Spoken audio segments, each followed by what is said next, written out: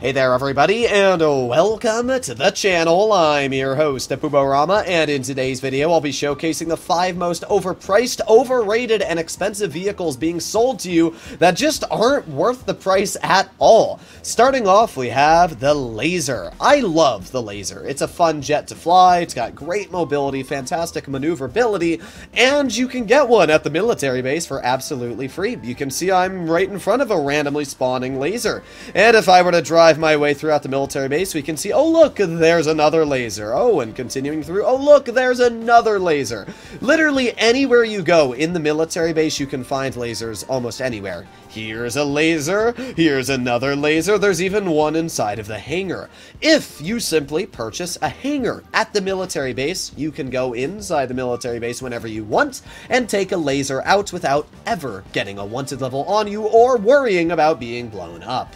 Essentially what that means is instead of spending $6.5 million on a jet that you literally can't upgrade, you can just, I don't know, go inside your hangar and get one for literally free. So yeah, the Laser is not only one of the most expensive vehicles in the game, but it is literally a flat waste of money.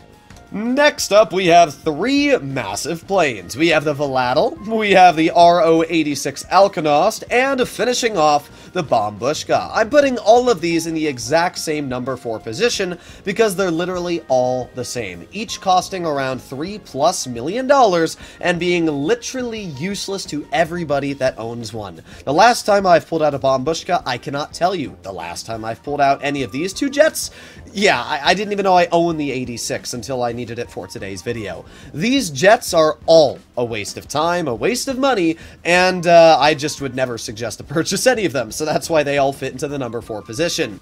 Next up, we break into the most expensive sports car available in the entirety of Grand Theft Auto Online, the Grotti Italy RSX. The reason this vehicle is so dang expensive is because it features an incredible top speed over 135 miles per hour. That's crazy fast. However, it comes at a pretty big downside, literally $3.5 million to get without the trade price and $2.6 million even with the trade price.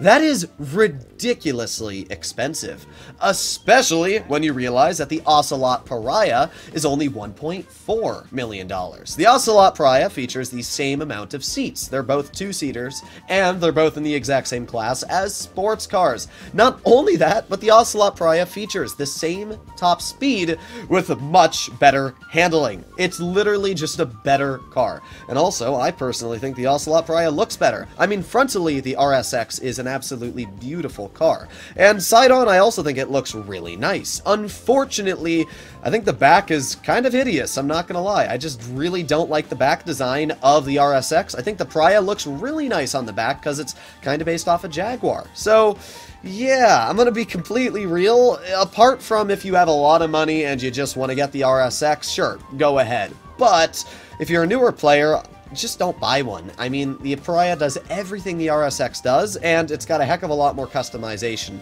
So, that's my view on it.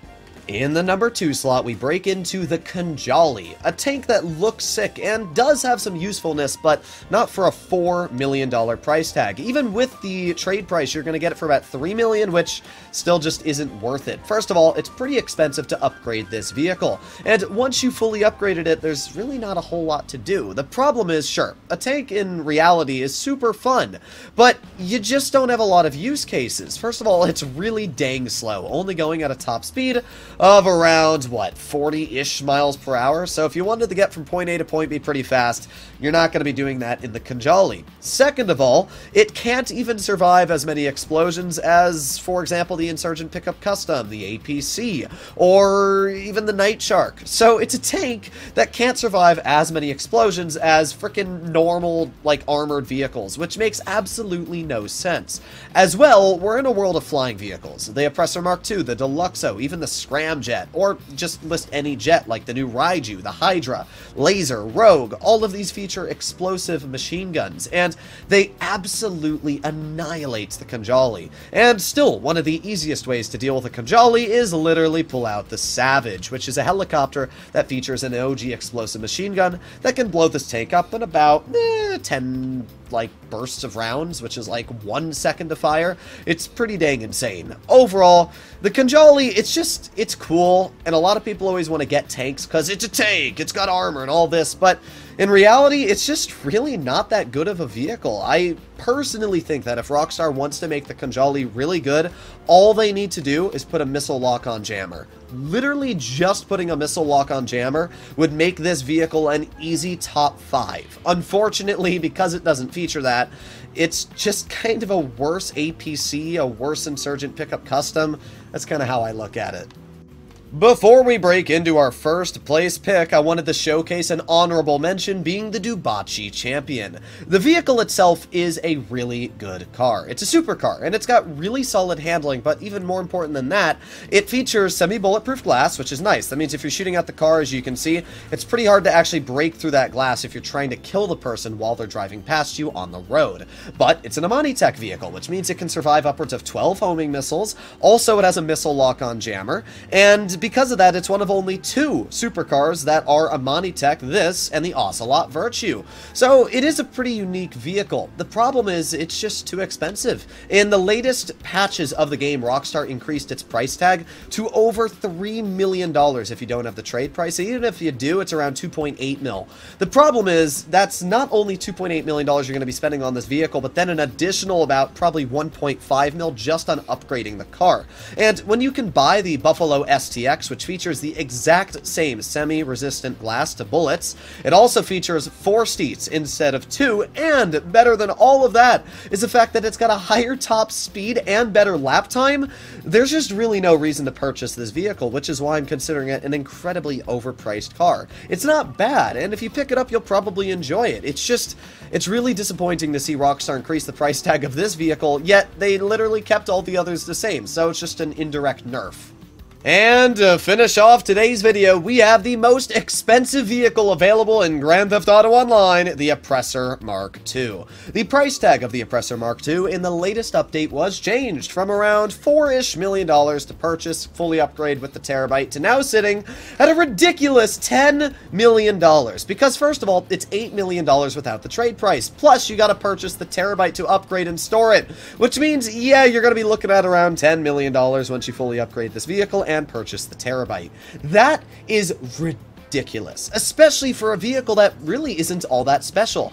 The Oppressor has been nerfed in so many different ways. First of all, the missiles are no longer the absolutely insane Mark II missiles that the Toreador, the Deluxo, Scramjet, or Vigilante carry.